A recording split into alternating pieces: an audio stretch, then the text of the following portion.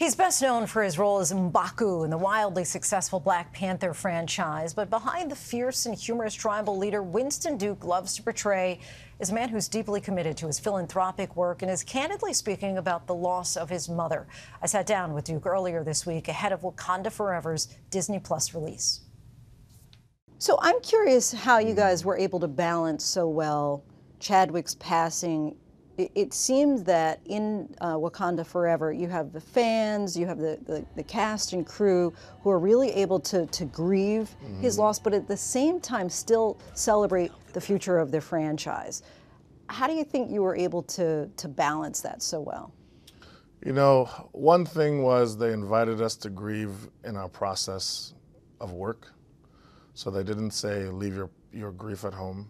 They didn't say, hey, you know, we really need you to just show up and be here. It was bring it to work. And we had a lot of just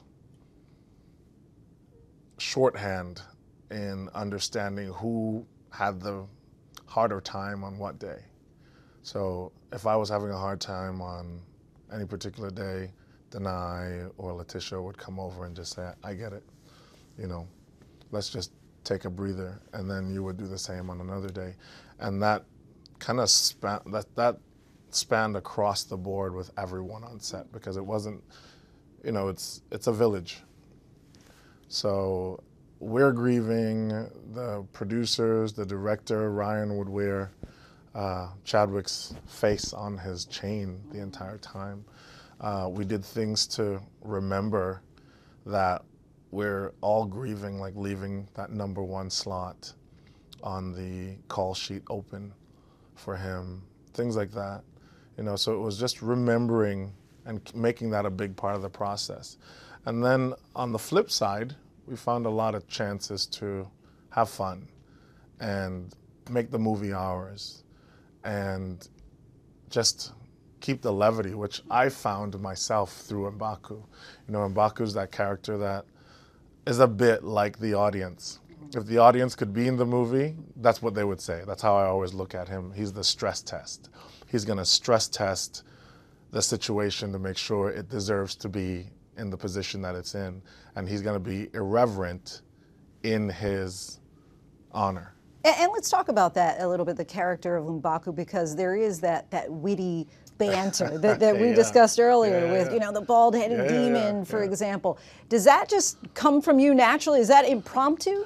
There's a lot of improvisation. I love improving. I love like finding, once I know the character, and this character I know really well. This fishman would be bound before us as we speak. If your muscle brains were present, they would still be there, choking on their fuzzy adornments. You bald-headed demon. We had a really extensive process on the first movie. So we started prepping maybe 3 months before we shot the first movie. So there was a lot of work to build that character, finding M'Baku in the Igbo tradition, the Igbo Nigerian tradition, and really finding that man. So once you're on set, you could just forget all the work and just channel whatever comes through all the way. So at this point, he feels natural. I can get back in him, get back in that zone and find the humor, you know? And the script is usually written so well that you can find ways to add something, a different layer, and that's the improv. And Ryan really leaves that space open for you. What is the evolution, do you think, of M'Baku, if there is to be another Black Panther? And will there be another Black Panther? You know, I think, so that's a really great question, right? But let's just look at it, and I'm not confirming this because I have inside information. I'm just using logic. The first movie made over $1 billion. The second movie made over 800, maybe $900 million. I really think one of the strengths of this movie is showing that movies with Black characters, with stories led by women are valuable. They're valuable, and they're valuable in all markets. They're valuable in all markets internationally. So if I were to guess, yes, there'll be a #3. And you just mentioned, I mean, there actually is a superlative here, because I think it was the highest grossing female-led superhero movie in the United States ever. Yes. And so what was it like working with all these powerful superhero women. You know, they make the job easier. Why? Because they show up prepared. If it's one thing you can trust is that Danai Gurira, Lupita Nyong'o, Angela Bassett, Letitia, they're all gonna show up ready to go. And if you're not ready, you're gonna be outed. You know what I mean? So I've always been, and even from Black Panther 1, I had, you know, even some really great men, you know, on the movie as well. And I said, I can't be the one that's caught out. So you show up ready to go. And they drive you in that way. They drive you through the best kind of leadership, which is example. You know, I said in some other interviews that Angela Bassett got a standing ovation in her big monologue scene in the movie. We know what you whisper. They have lost their protector. Now is our time to strike. You saw an underwater empire. And it was one of those moments where you said, because these big movies, these big Marvel movies, sometimes you can fall into a trap of acting by the numbers, like painting by number, right? Which is, it's green screen, stand over there, look left, say the lines, you know, and you can fall into the trap of losing the spontaneity. And when I saw her, and when the entire set saw her that day, she was in it. She was finding the spontaneity. She was finding the drama. She was finding the humanity. And then it reminded you, man, this is why I tell stories. Because that's really what it's about. It's about storytelling. It's about finding a way to make the broad really narrow and consumable, right? To make grief, to feel like your lineage is potentially wiped out. She said, my entire family's gone. My husband, my son, now my daughter is gone. How do you make such an ocean of grief understandable in 5 lines?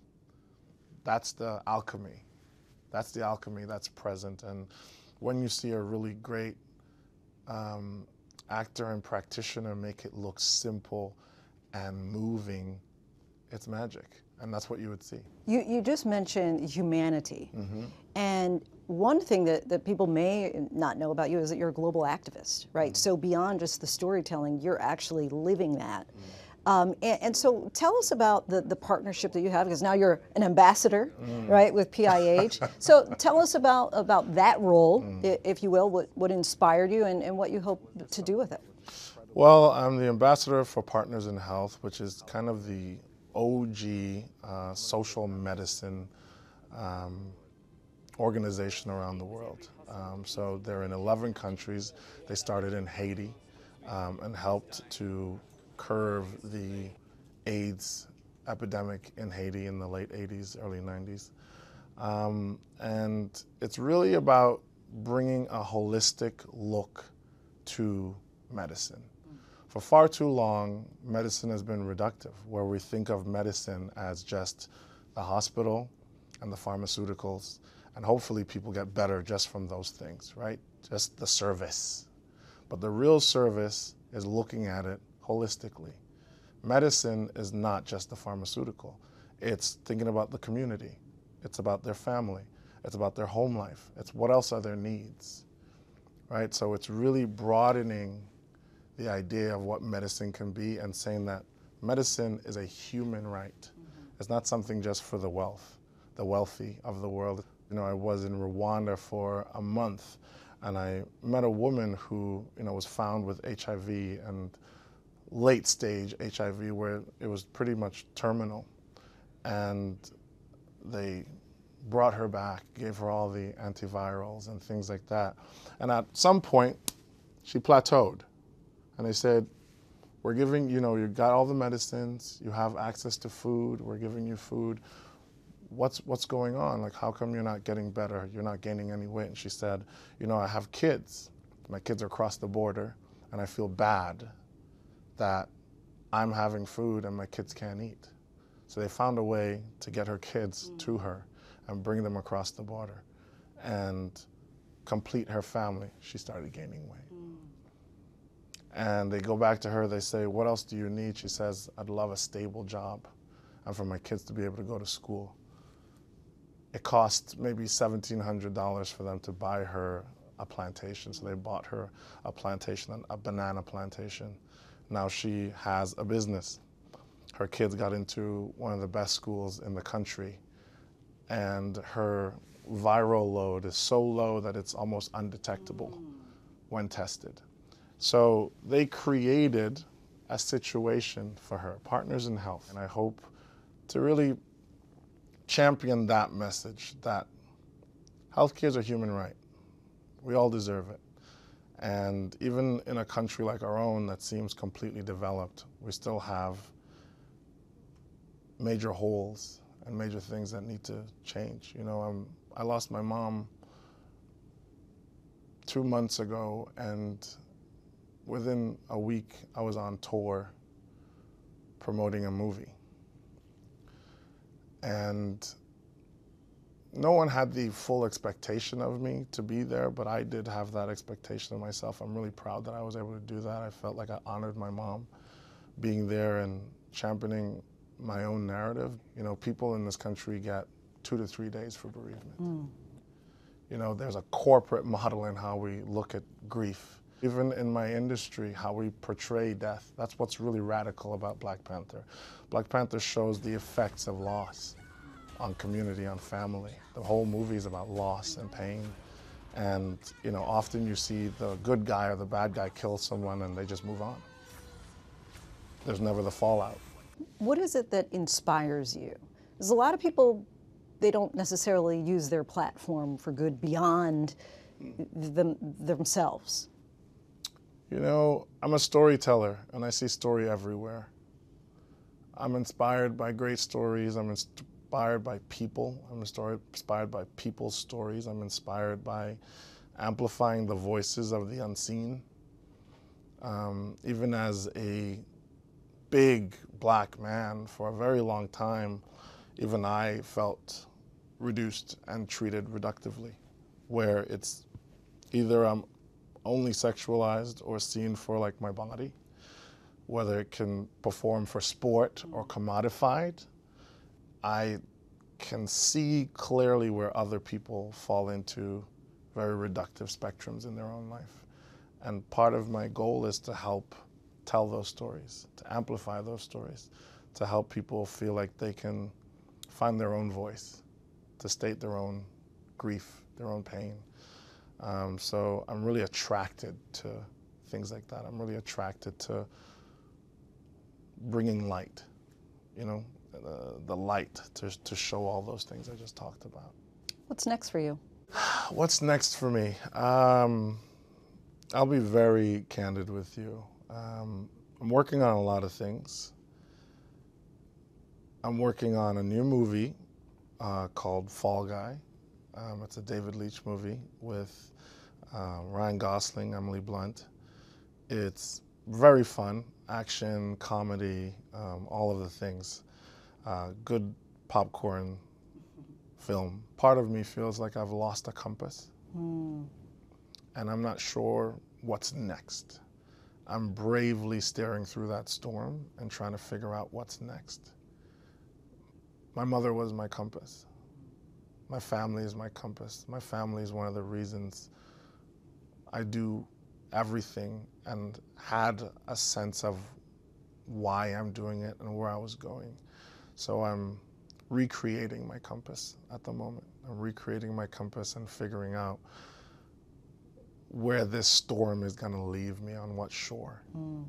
So it's a hard question, but I would say that's what's next for me, is I'm recreating my compass and trying to weather this storm. Our thanks to Winston for sitting down with us. Black Panther: Wakanda Forever will begin streaming on Disney Plus February 1st and will be available on DVD and Blu-ray shortly thereafter. Hi, everyone. George Stephanopoulos here. Thanks for checking out the ABC News YouTube channel. If you'd like to get more videos, show highlights, and watch live event coverage, click on the right over here to subscribe to our channel. And don't forget to download the ABC News app for breaking news alerts. Thanks for watching.